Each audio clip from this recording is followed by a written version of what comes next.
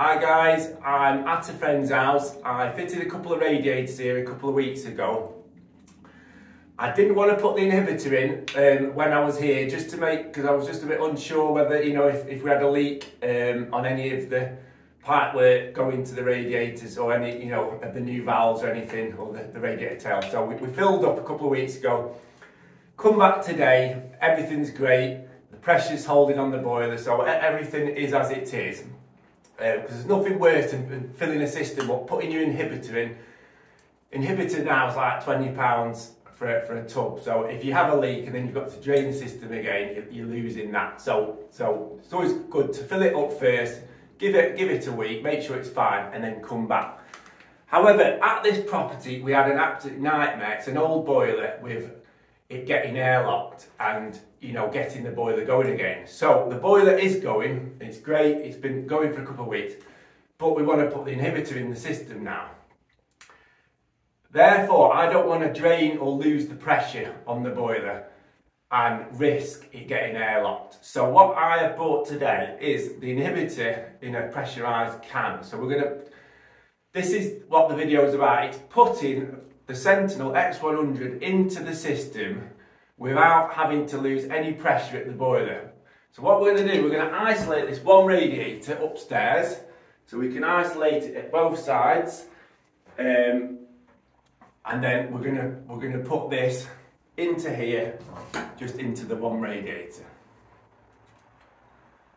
So first of all, take these caps off. You can sometimes use these caps to isolate, but these isolation valves are really stiff. They've not been used for a long time. So I've took the caps off using my grippers before, and then you can use a little spanner to turn the valves.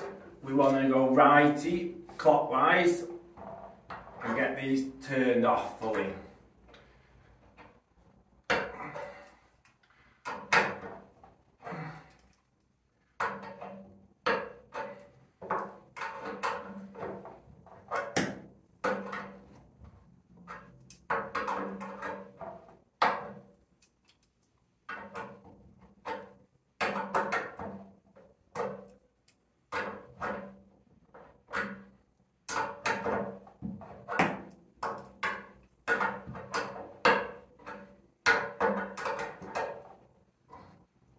That one's off. Again, let's turn this one clockwise.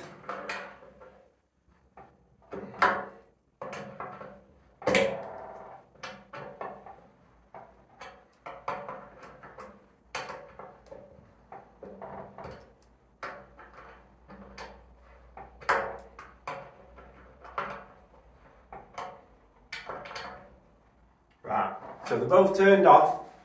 So that means this radiator now is still under pressure. It's under the same pressure as the rest of the system.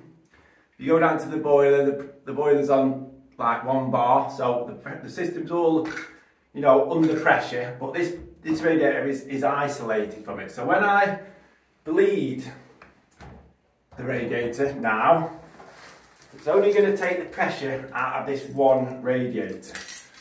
It's not going to empty the radiator, it's just going to take the pressure out, so it basically would be like 0 bars. So we need to just open. It's actually got a bit of air in as well, so that's not a bad thing. It needed so we're not even going to get much water out of it, it's just going to be the air, which is good. So that is actually gone in our favour, because we're going to take. We now know this radiator, it's got water, and I don't know where to because there was some air. But when I take this end cap off now, we're not going to get water anywhere. So we can remove them. If we can.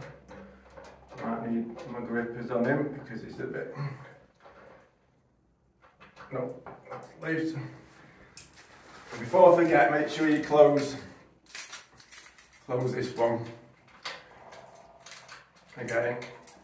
So we know it's not under pressure anymore. and we can remove this without water spraying everywhere.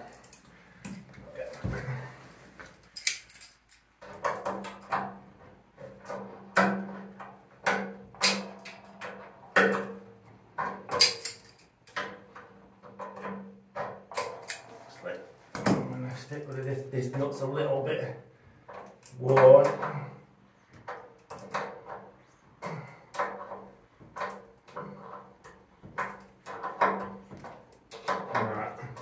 You might get a little bit of water just coming out, that's why I've got the dust sheet down.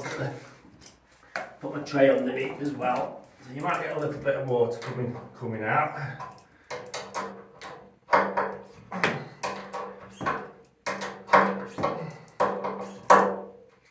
So we can remove that, we've not got any water, so that's good. So that is a complete open end on that radiator, and to prove that we've not affected the boiler, let's quickly go downstairs.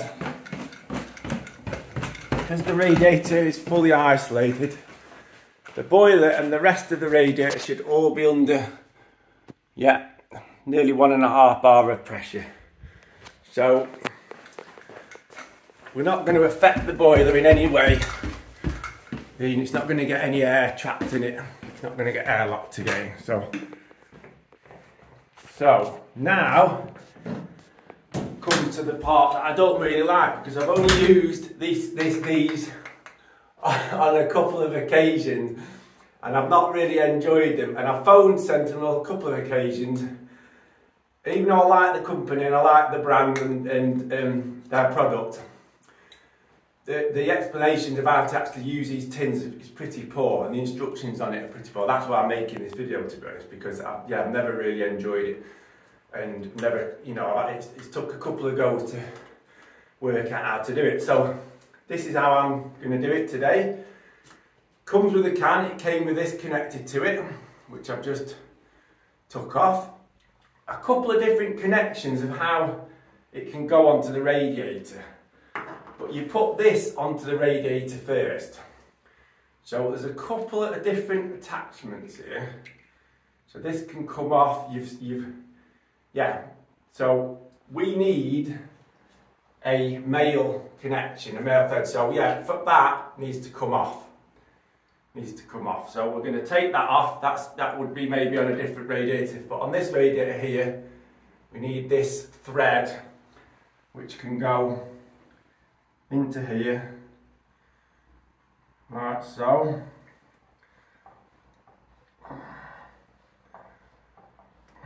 You can just do it with your hand, but I'm gonna, when this tin goes into here, it's quite high pressure, so you want this connection pretty good. You don't want this stuff going everywhere. It needs to be, you know, so we'll tighten it fully, get right into the radiator.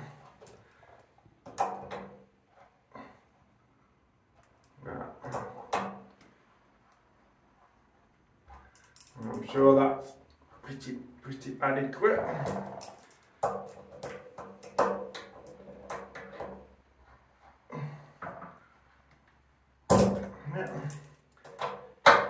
So that's in there, that connection's tight. This is the scary bit. You've got to get this little thing here, this little section is going to break that. When it breaks, this can's going to become quite high pressurised. So you need to push it on, break this seal, and then twist. So this little bayonet fitting here locks onto these lugs. So it's a case of pushing it on and twisting it. If you push it on and don't twist it, you could find the tin blasting off, you know, with the stuff everywhere, and it's horrible stuff. So it needs to be pushed on and twisted, and that's why I don't really like this, because it's it's not for the faint-hearted. I don't think. I'm not a massive fan. So let's try. So come round here, Paul. I'm going to get in the bath and get in a good position. So we need to push him up. We're going to push him in and twist him. Okay. You don't need to shake him. You will feel it's all lumpy in there. That is how it's supposed to be. It's not gone off or anything. It's not, it's not like the liquid that you get in the tubs. It will go into liquid once it hits the water in the central heating system. So, right, let's do it. You ready, guys? We're going to break him, twist him. 1, 2, 3. Yeah, we're on and we're locked. You can come over and you can hear him going in. And he's going in there.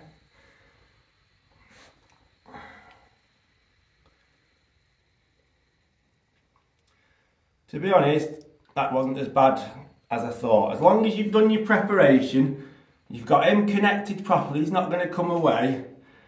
You get him on there. You can see how I've pushed him on, and it's like a kind of like a bayonet fitting, so you put him on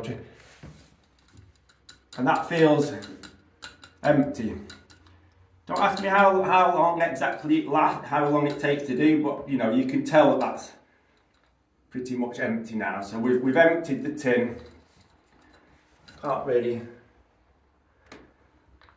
feels like it's empty, you know. Give it a few more seconds just to make sure, but I mean, it does say on here, simplest ever system dosing. So it is easy once you get to know it, but you've just got to make sure you're connected on there and you're connected on there. And do a bit of preparation. And you've got to make sure you've took the pressure out of the system as well. You don't want this full of pressure.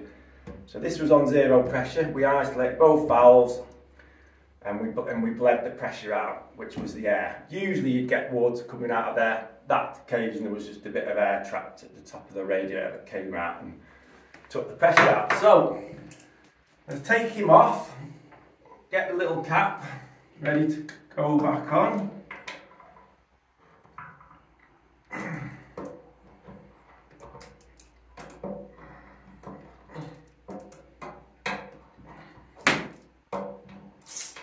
Oops, see.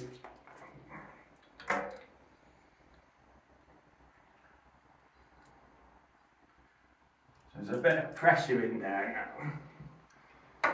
So what I'm going to do, I'm just going to open this little air vent a little bit, just to see if we can.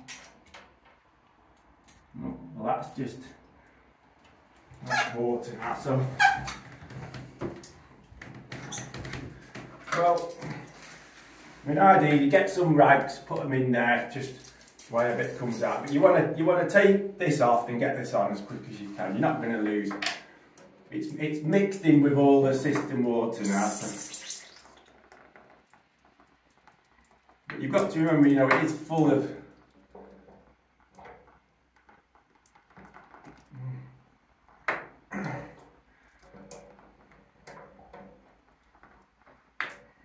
More than I thought coming out. Let's just make sure we've fully got these closed. Well, we've not got any pressure coming. Right, let's take that off. Tighten that just a little bit more, give it a little nip, make sure. I'll tell you what I'm going to do. I'm going to get this and I'm going to open this because it's built up a bit of pressure there, so let's just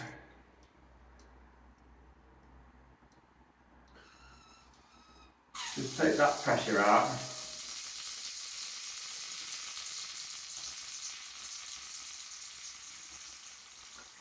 Yeah, so we've took the pressure out in a controlled way there, using the air vent rather than taking that end off. And yeah, right. So we now know there's no pressure in. But let's do it as quick as we can, just in case them valves are passing at all. So let's just get this off and get the end cap on quick.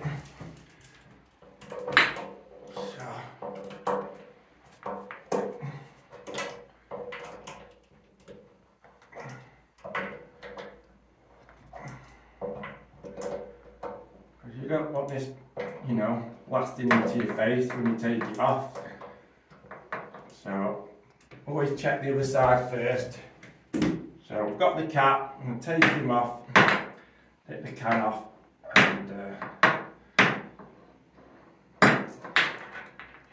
and you've got to remember, what's in there is the equivalent of basically a litre of inhibitor. It's the equivalent of a litre, so by putting that litre in there, it's going to increase the volume of liquid in the radiator. So that's just to increase the pressure of the rad, and that's, you know, probably why we just need to take a little bit out the other side. But we're on now, we've got it in. Tighten him up. Oh. Could have done with a new end cap actually here, but right, he's nice and tight. Right. So what we're going to do is now open these, introduce the pressure back into the system, and we're going to, to be fair, I'm going to open this at the same time. So as the system opens,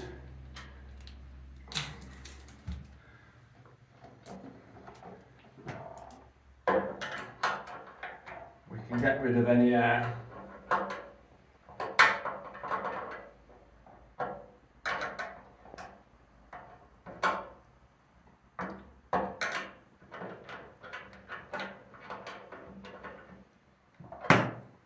It's really dripping a bit. I'm going to just let it go onto the dust sheet and then open this side.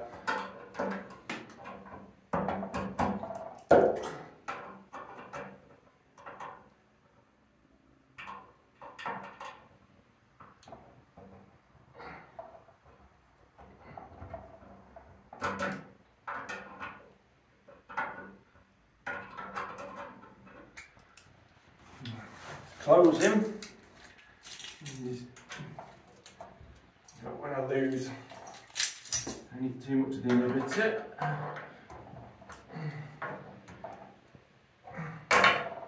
Finish fully opening these valves.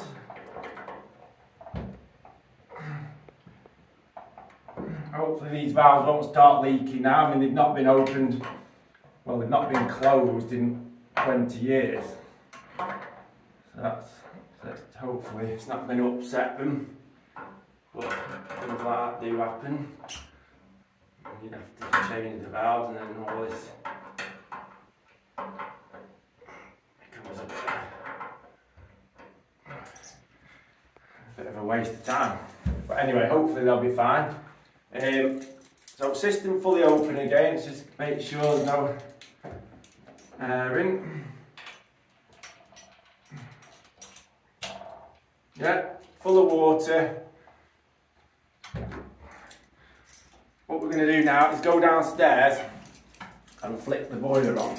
So we're going to have a guest appearance by Paul now. He can go and turn his boiler on, and hopefully that inhibitor will get pumped around the system, and that is job done. Give my feet a wipe on this mat. So yeah, pressure's still as it should. Boiler's fired up lovely. Might need a little bit of water added into it. Just a touch. Pulse is mapping, it's dropped a little bit pressure, but it's still over 1 bar, and it's still, you know, I'm happy with that. So that's up to him if he wants to put a bit more in, but that's fine by me. And we're all good. So we're going to leave the boiler on now for a few minutes and just let it pump the new added inhibitor around the system. Right, thanks for watching. Hope you enjoyed that one. I can't say I enjoy using that type of inhibitor, but you know, it serves its purpose. Right, thanks a lot, Gabe. Cheers, have a good Saturday. Bye bye.